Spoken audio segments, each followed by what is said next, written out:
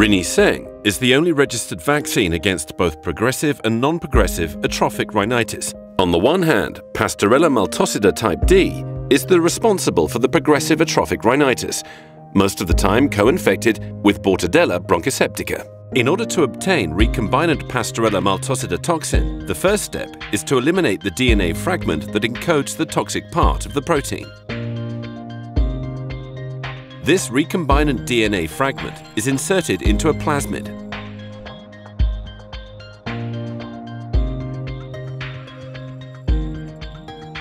And this plasmid is then inserted into the E. coli, where the expression of large quantities of the toxin will be induced.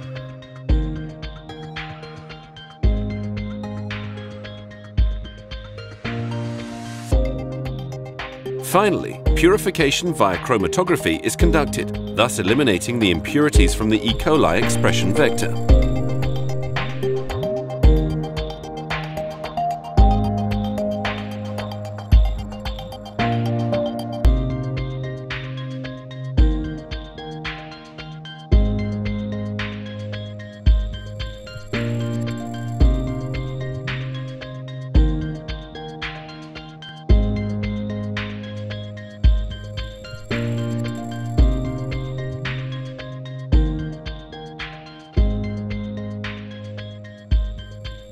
On the other hand, Bordetella bronchoseptica is the casual agent of non-progressive atrophic rhinitis. Bordetella is induced into the toxigenic phase and it is then inactivated.